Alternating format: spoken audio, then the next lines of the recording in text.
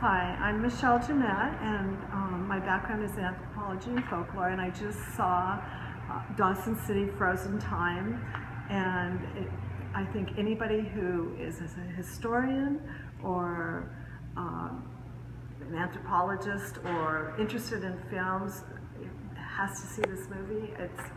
I'm so glad that I decided not to go to a mainstream movie and come here, and I heard it on the radio, so it's just, KBBS. yeah, just a phenomenal, I can't say the word, but anyway, it's phenomenal.